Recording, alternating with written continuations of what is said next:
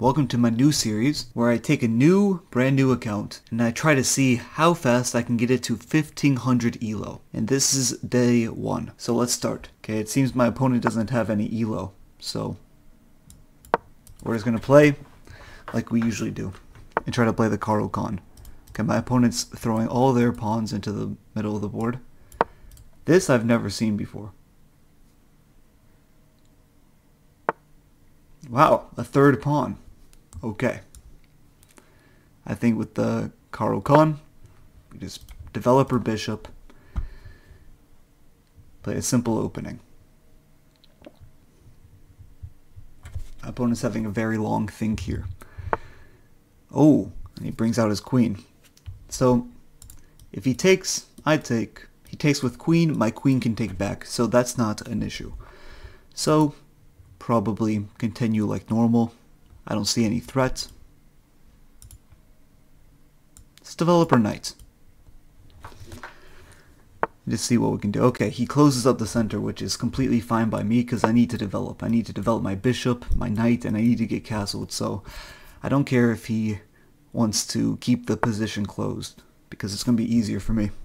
Okay, he develops his knight. Okay. Let me develop my bishop. Just normally, very simple, straightforward, easy development. Get my king out of the center, get all my pieces developed, make it easy for me. And then we can start to attack, and then we can start to create some pressure on the board. But for now, we're good.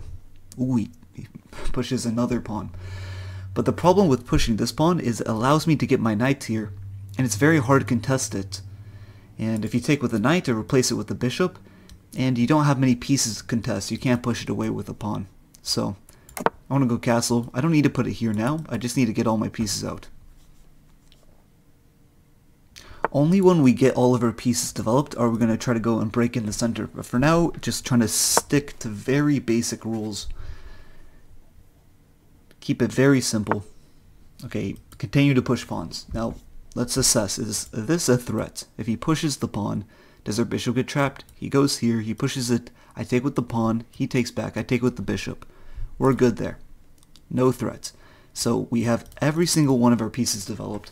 Now it's time to get our queen out and try to break into the center. So I'm going to push this pawn and try to open up the board a little bit. I can either take with my knight or my queen. But since I've already developed my knight to this square, I'm thinking we put our queen here and attack this weak pawn, if he ever takes. Okay, he doesn't take. I'm thinking we can do another opening move, is pushing this pawn, so that if he takes, we can take with the rook or with the pawn, is try to open up the board a little bit more. I need the board to open up so we can have some opportunities. Ooh, okay, so we've already assessed that this is not a threat. I knew that I can go here, and if he pushes, I can take with the pawn. He takes back, and I'm winning a pawn there, so we're good. No threats. Okay, but he does attack my knight. So we were talking about how I want my knight here regardless, so I think this is a good place to put my knight. Take over some squares, hit the knight. If he tries to trade it, I can put my bishop here. We should be good. Okay, he develops his bishop here. Attacking this so that if he pushes, I take. Still not a threat. So now we have to look. We can attack the rook, but he can move up. And then I'm not seeing how we can further attack him that way. So I think we can start opening up on this side of the board. Take that pawn. And see what he does. He can take with the queen.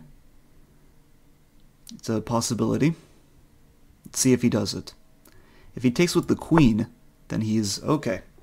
He doesn't take with the queen, he decides to do that. Okay, so if he pushes the pawn here, if I have to move here, he can take, kind of ruin the pawn structure. Maybe I don't want that. So we can go here and try to break into the center and also give my bishop a place to breathe. I like that.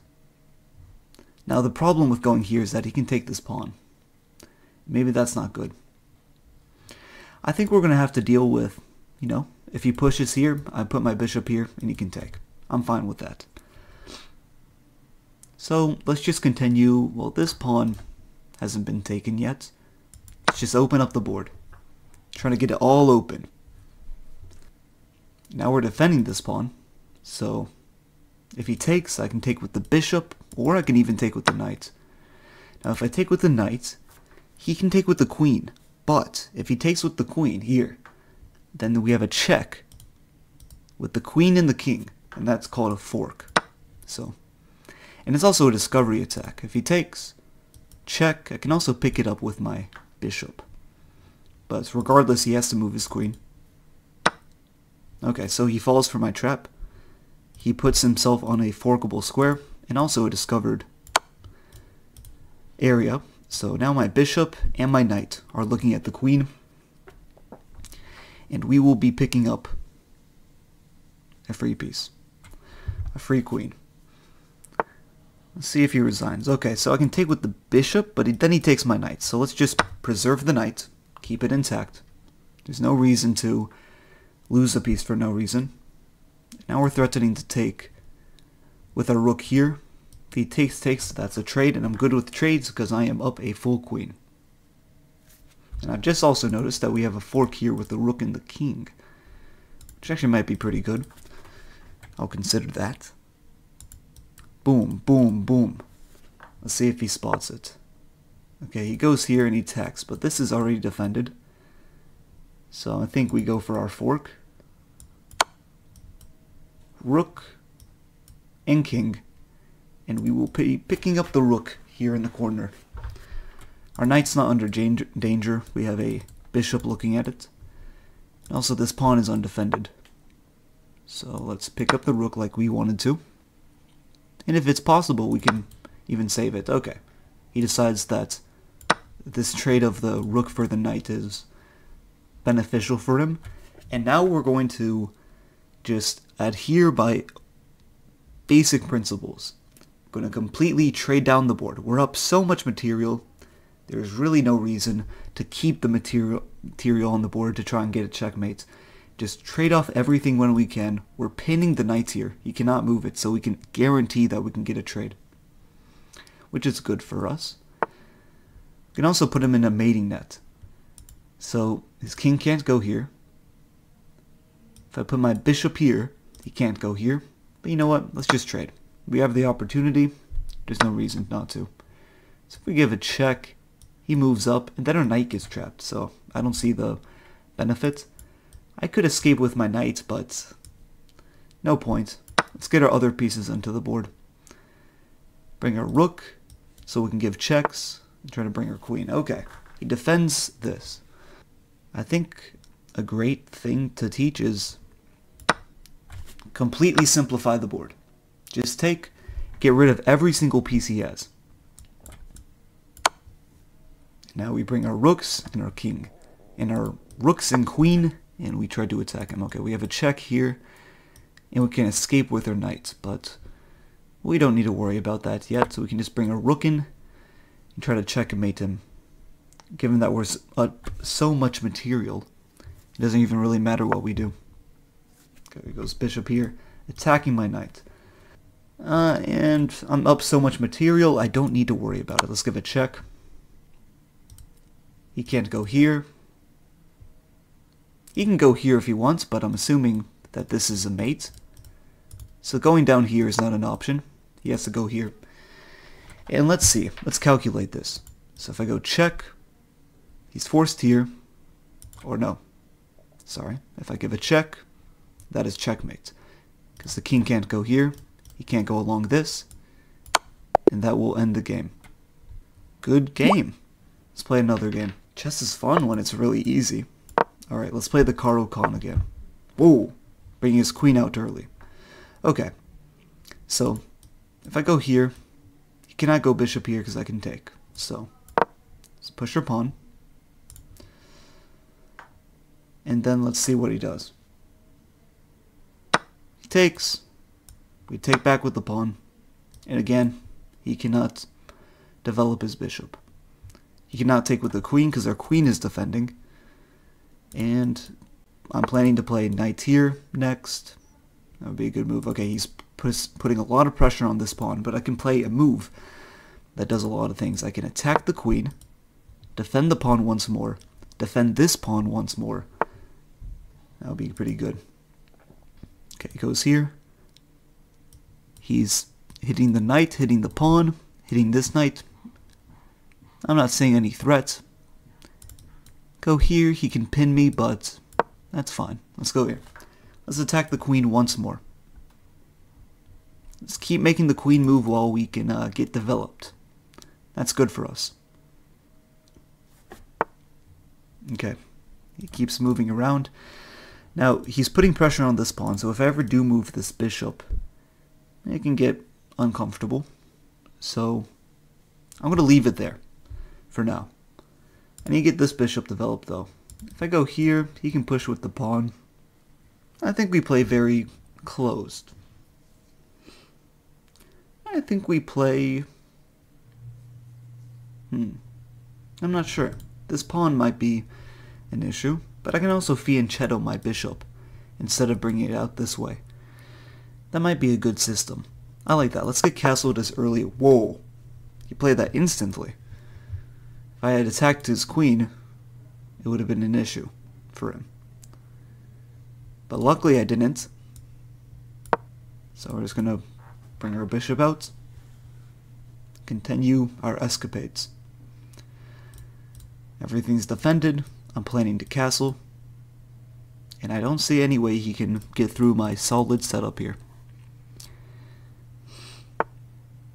Okay, develops his knight. Let's see. If I push, he goes here. I can take, he takes. Simple development. I'm okay with that. But also, we can get our king safe. Let's see, he's attacking this pawn once, but we're defending it twice. He's attacking it twice, I'm defending it twice. No threats. I'm good. We can push if we like, but we can keep the structure as well. So let's see what he does. Just trying to get castled, get her pieces out, get her queen out. Whoa, he goes ultra aggressive. Okay, so he's attacking my knights. He's putting some pressure on the pawns here, and this knight is only defended by the pawn. So can I exploit that? Well, do we have any checks? No. Do we have any discoveries? We do. We have one discovery here. We can hit the queen. Okay. But then he can take. I take, he takes. We take. That'd be good. But also he can take. Take, he takes the queen. Okay. I can also kick the queen away, so that if he moves to a square, I can go here, hitting the queen, hitting the knight. I like that. Let's go here. Hit the queen, so that he's forced to make a move, like this, to defend the knight. Okay. I'm assuming he doesn't really care about defending the knight. That was actually not on his bucket list. So, I think we will take the knight. But if he were to move, his queen here, defend, knight's here, attacking the queen, attacking the knight, would be good for me. Okay, he develops his bishop. Furthermore. Okay. Let's see. So can we attack the queen? The queen's fine. So we're up a piece. I'm planning on trading. I think trading is a good solution here. Offer a trade of bishops, because the less pieces I can get on the board, the better. Because I will just be up an entire piece. Okay, let's see. So if I bring my knight over here to attack... Oh no, sorry. This knight to attack the... Which knight can I bring over? Wait, I'm going crazy. There's no knight I can put here to attack this pawn. So I've gone insane. I can go here, offer another trade of the bishop, so that if he takes, I take with my knight. I don't see anything wrong with that. But also, we've already moved our bishop. There's no reason to do more movements with our bishop. If we push our pawn, he can take with the queen. Okay, let's just develop our rook to an open file. That should be well. That should be good. And let's see what he plays. Just trying to play very solid chess. Okay, he attacks me straight up. So I can either choose a counter attack or move my knight. And I'm thinking moving my knight's a good idea. Let's see. What places do I want to move my knight? If I go back here, it's a retreating move. Here, he can push me away with the pawn, but I can always go back. If he takes with the bishop, I take with the knight. Yeah, I think this is fine. It's also touching some pawns that could be weak. So yeah, I like this place for my knight. I like it. And then we can bring our other knights here, if we so choose. Yeah, this is doing good for us. Okay, he does attack me, and I kind of stated how I can go back here, defend the pawn. If I go here, there's not a lot of places I can go here. I mean, I can go here, attack the queen, and maybe that's a better place for our knight. Let's go here. That way we can just bring our knights here,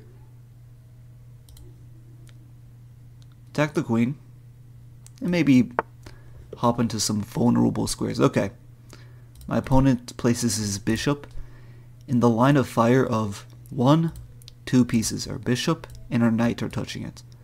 So it's a free piece. And we take free pieces. So what do we want to take with the bishop or the knight? So if we take with the knight, it could be a good knight here. If we take with the bishop, it cuts off the king's squares here. And if he ever kicks it out, I can go back. Our knight's well placed here. And it also opens up our queen. I'm going to take with the bishop. I'll take with the bishop just so that we control some of the squares here. Okay, he does attack me. Okay. And like I said, if we go back here, problem is, if he goes pawn forward, he might actually trap me. Which I completely didn't see. I'll be honest. I go here, this is a trap of my bishop. Now I could counterattack, that's correct, here, but he's going to be winning a bishop there, actually. Or sorry, so if I go bishop back, pushes the pawn, I go pawn forward, here, it's just not something I'm interested in. Let's bring our bishop back, keep all the pieces on the board. Okay, he pushes a pawn. Now that seems like a good thing to take. I didn't mean to take that way. I meant to take with the knight, because I understood that this was under attack by both the bishop, but that's okay. He didn't see that that was a option to take. So he's attacking the bishop. So if he could sacrifice, but I can take with the knights. I don't have to take with the pawn and open up my king. So probably if I go here, move my knight away, try to trade some queens. And the downside is that if he pushes the pawn, my bishop doesn't have anywhere to go. So pushing this pawn might be a bad idea. Maybe pushing it to this square. I like that. I like this a little bit better. Pushing to this square so we can try to open up the board. His king is still stuck in the middle. So if we can just open up the board. Okay, he does attack me. Now I'm considering sacrificing. I'm considering, since we're up 2 pawns and I want to open up the board, and I don't like this attack with his pawns, I'm considering just giving up one of my knights and trying to go for a queen trade. I'm okay giving up 1 piece for 2 pawns. That's good to me. So I'm going to take with the knights. A hidden trick is that the queens are now touching, so that if he simply just takes back, his queen will fall to my demands. Now, if he had taken the bishop, if he had taken the queen, I would take back with the rook, and then just win 2 pawns. Now we should be very close to checkmate. The king doesn't have a lot of squares to go to. So, let's just take with our queen. Okay, he does win that pawn. I think he's bested me. Honestly, I didn't see that. This is just not looking the best for me. Now there's noises outside.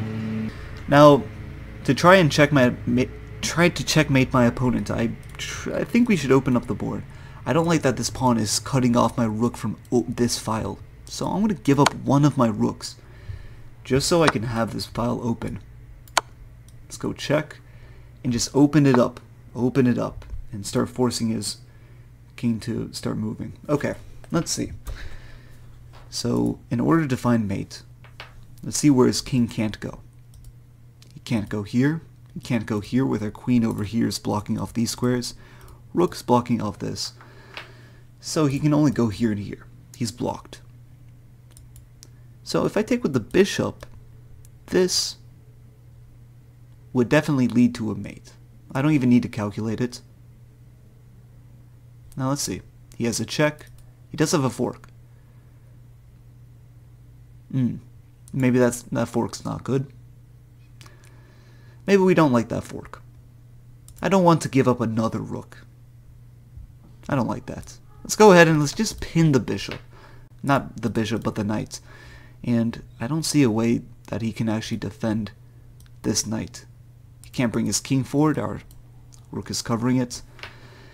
And my opponent has no squares to go to.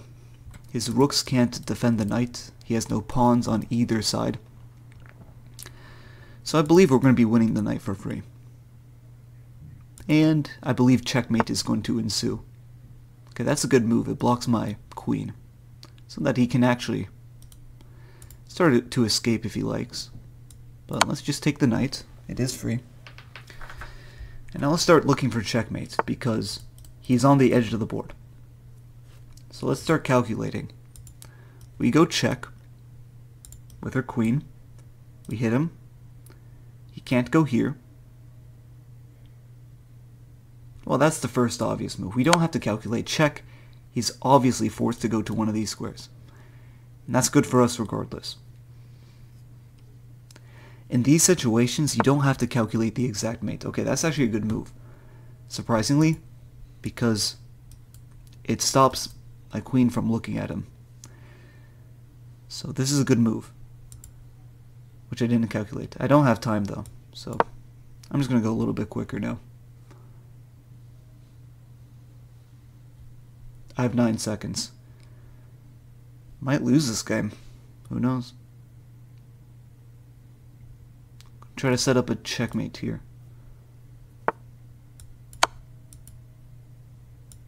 I don't have pre-moves. This is bad.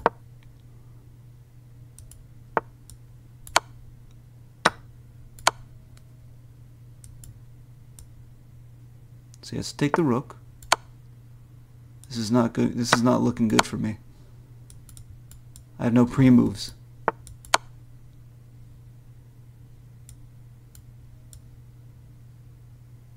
But luckily, just luckily, he has 0 squares to go to, and that is checkmate. By the skin of my teeth, I forgot to turn on pre-moves, but with 2 seconds left on the clock, we were able to checkmate.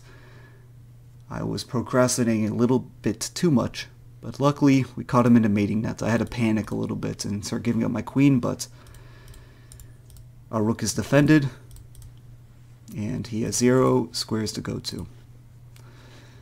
Good game. And I think that will conclude my first day of trying to reach 1,500 elo.